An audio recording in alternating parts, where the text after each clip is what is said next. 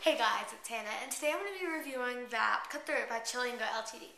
Cut the Rope is one of my favorite games of all time on my iPod because it's so simple, but it's so basic and creative, but it's so much fun. I can't believe it. I mean, it's just like cut the rope. Like, I get angry at myself if I run into the spider or get caught on the barbed wire.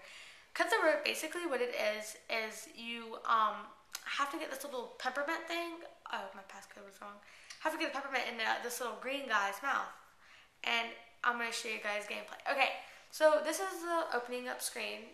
It says Chillingo. And then it's kind of loads for a minute. It's not that long. And Septo Lab. Okay, so we're going to start. This is the boxes. There's cardboard, fabric, foil, gift wrap. What is this one? Cosmic and Valentine, and new levels coming soon on the update. Probably soon sometime. It might already be updated. I don't know. I haven't updated anything. So let's start with the first level. The first level, so pretty much what you have to do, here's a little mini film.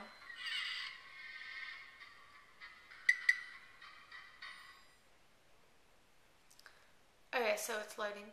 And then pretty much what you have to do is just simply cut the rope. And see, I'm not got the candy.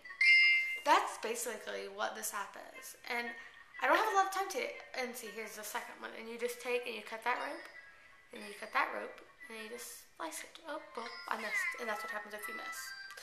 But that's pretty much what it is. But however, as you go up, the levels start to get harder, and as you go up, the unlocking more boxes starts to get harder because you have to have so many stars for your little levels. Overall, I give this game a 9 out of 10, and the only reason I gave it a, why did I give it a 9 out of 10? It should be a 10 out of 10. Duh, I knew that. But there's no ads because it's basically a children's app unless it's the free version. I think there might be a couple ads in there. But I think that you don't even need to try the free version or the trial version because the trial version is basically just the cardboard box and nothing else. So I think you should just buy the regular version because, believe me, it's a lot worth it. And it's just a great game that, you just want to sit there all day just playing. That's what type of game it is.